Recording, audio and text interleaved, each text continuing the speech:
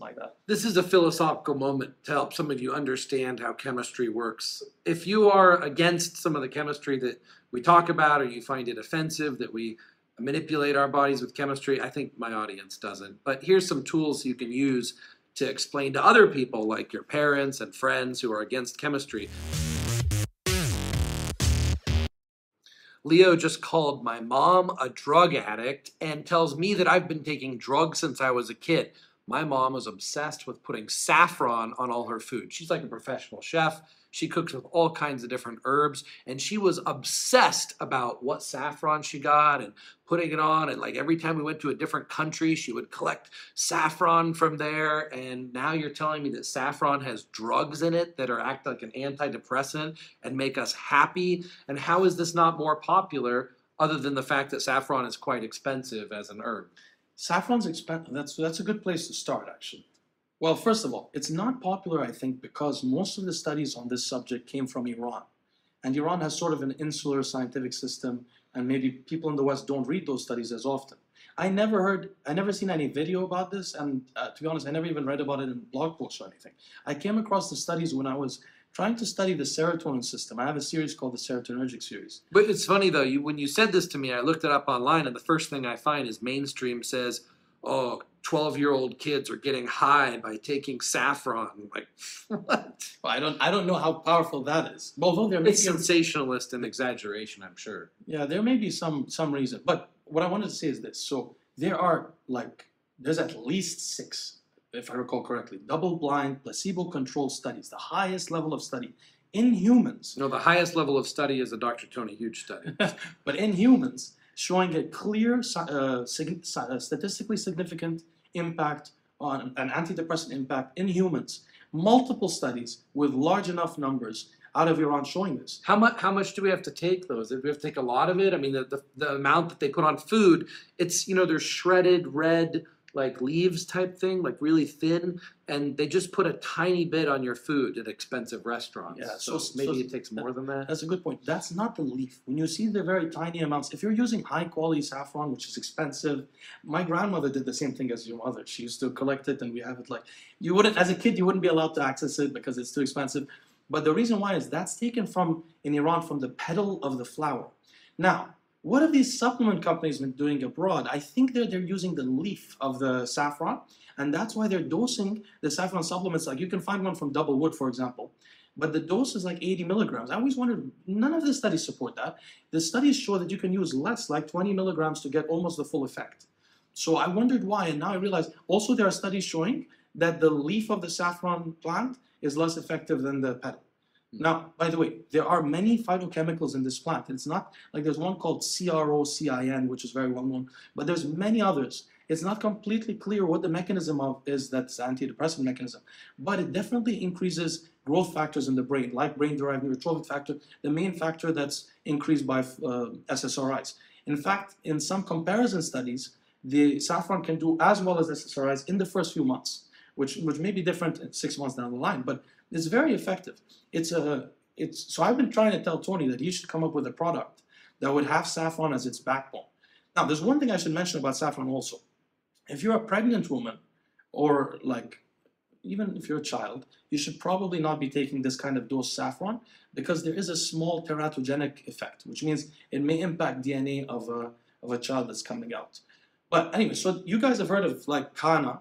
You've heard of St. John's wort. The reason why nobody uses St. John's wort anymore is because it blocks so many enzymatic processes in the body. It could cause you to take another drug that could be double or triple the half-life now because you're taking that. I've seen this happen in my girlfriend. She was on antidepressants.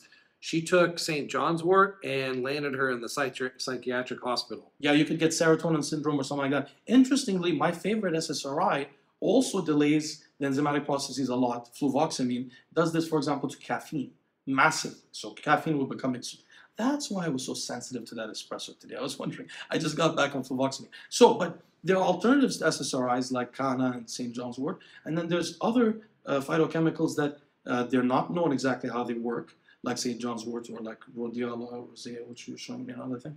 And then there's also things involved in like amino acids like lysine or taurine. Taurine also, by the way, binds to the glycine receptors, those inhibitory receptors.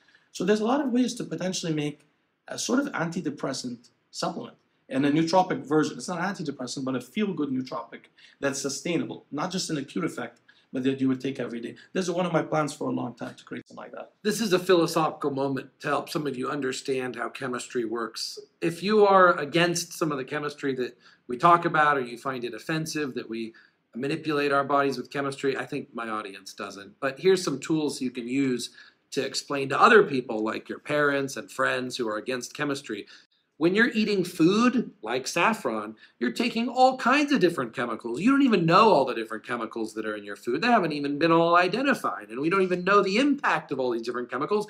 And then you're eating 20 different types of food, and all these little drugs that are naturally in the plants are working together to create reactions that we can't even hypothesize what they're doing. When I use chemistry, I'm mindfully taking a specific chemical that I know how it works and what it does as best as we can at a specific dosage to experiment with it, and with mindful intent of accomplishing a specific goal, versus someone who's eating all kinds of different foods that's taking in drugs and doesn't know what they're doing. Yeah. Like taking drugs when you're mindfully doing it and you're isolating a specific drug for a specific purpose, to me, is a lot more intelligent than just randomly eating and putting all kinds of things in your bodies and going to the grocery store and buying processed food full of chemicals. Well, for me, yeah, that's true also. But for me, this is a huge pet peeve, as I think you've come to realize. But for a couple of years on my channel, I've had a lot of people I respect, my subscribers, saying like, okay, like telmisartan for blood pressure, what could I do supplement-wise to match this? And there's a few problems with that, but the basic problem is this. The reason telmisartan was created, almost all molecules that are created as medicines come from nature originally. They're modified or isolated. They're isolated, then modified. Modified to make them less harmful, and isolated so that you get what you're trying to get and not the other molecules. Like we were talking about in saffron, I mean, there's dozens of active molecules there. It's complicated. If you could identify the specific phytochemical or drug that's in saffron that gives you the intended effect, and you could take a clinical dosage of that, excluding all of the other things in it that you don't know what it does and how they interact together, you might be better off than taking basically a handful of drugs, which is taking the whole plant in a mega dosage. Because also, when you are trying to isolate one chemical, you can go higher in the dosage with that one chemical. But now if you take a handful of saffron to get more of that one chemical you want to get, now you're getting a handful of all these other drugs that might have unintended consequences and side effects and counterindications. A great example is metformin.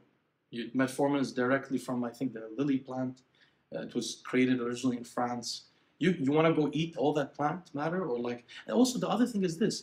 Once you start relying on the plant to give you the molecule, what happens is you're now at the mercy of the soil in the area, which has fluctuations. You're at the mercy of most of these companies don't test their products. So you may have a good product 1 year, 2 years down the line, they may have never tested it again. It's not standardized. It's not standardized. The active ingredient might be in the bark, but you end up eating the leaves. The leaves might have other chemicals that are not healthy to have in it. Yeah. Or resveratrol is another example, which is sort of turning into an isolated molecule. So you can get supplements that are isolated molecules, but again, you have to test them a lot. Yeah. It's like to naturally get resveratrol, you have to drink wine. So you're going to drink a whole bottle of wine. You'd have to drink not a whole bottle, by the way. It's like the dose is like you'd have to drink hundreds of bottles to get that. So it doesn't really work that way. Yohimbine is the best example ever, because if you take yohimbe bark, you'll feel so sick because there's other alkaloids in it besides yohimbine hydrochloride. But if you take yohimbine hydrochloride by itself, you get a lot more benefit for a lot less side effects. So if you know what you're doing, the drug is safer than the herb. Natural is not safer. I don't know. Yeah, that's true. Absolutely true. But I'm not in favor of pharmaceutical companies. A lot of pharmaceutical companies will take a plant and take a drug out of it, and if they can't patent that, they'll put it away, they'll hide it, they'll bury it, and then they'll go try to find something that's not as good that can be patented. But so I don't like pharmaceutical companies. I like drugs. But yeah, exactly. That might. Well, the thing is, I like pharmaceutical companies because they have large research departments. But you know, I'm a little biased in that sense. What's But crazy is what you can do in a home lab as far as research is really amazing if we were allowed to do that and publicize it more. But the point is, so for those people that would want to get like an first of all, I would highly recommend you check saffron extract. You're gonna get, if you order online, probably the leaf extract. It'll be mega dose. You only need about 20 milligrams a day. But you might want to try this.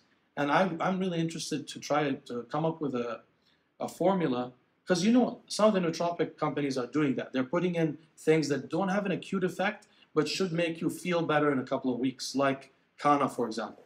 So my idea is it should be separated from the one that's meant to be a nootropic to make you more active, and another one. So stay tuned. Be swell and swell, friends of freedom, pioneers of human evolution. A day natty is a day wasted.